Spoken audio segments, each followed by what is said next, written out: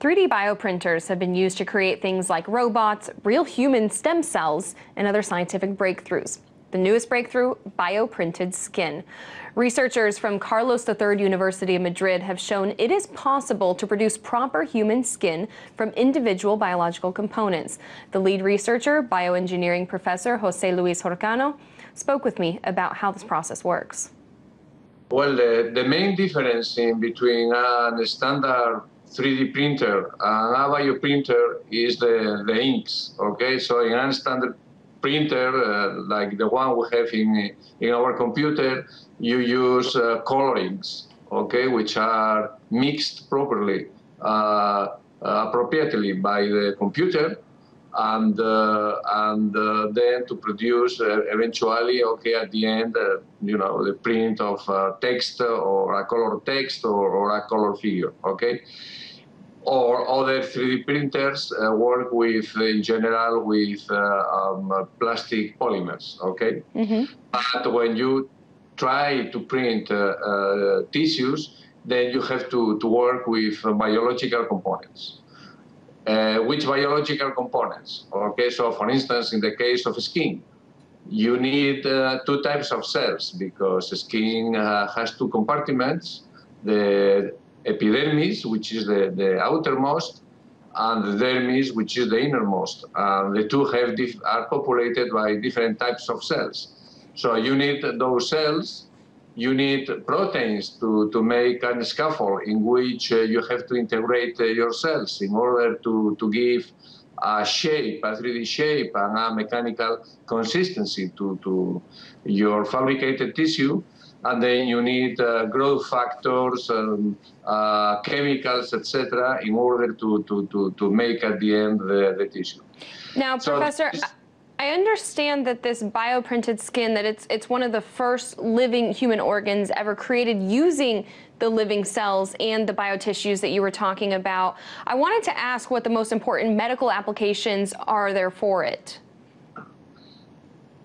Well, there are two types of applications, medical applications and industrial applications. The medical applications are to make large surfaces of skin, starting from a small biopsy from a patient or a donor, in general from a patient, to make large skin surfaces from its own cells in such a way that this patient will not reject the produced skin, okay?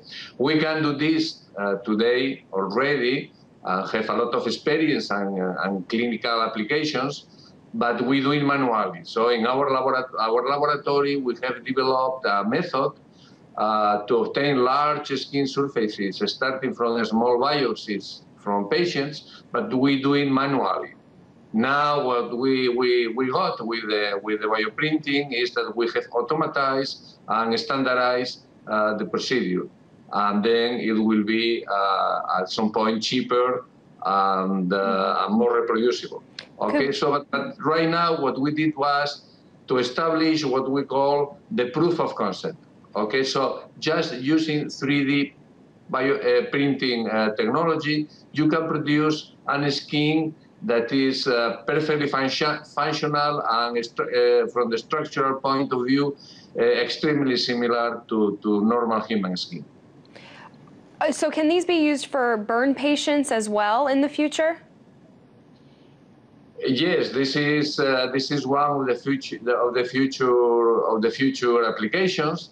The problem when you think in patients is that the regulation is very strict, and then you have to go through it. Okay, so today, as said, just in the case of burned patients, we have very well established methods, which are, you know, by which we produce skin by hand, right. Which are already authorized and used in our hospitals. And there is a company, okay, that is bringing this into some commercial use, okay.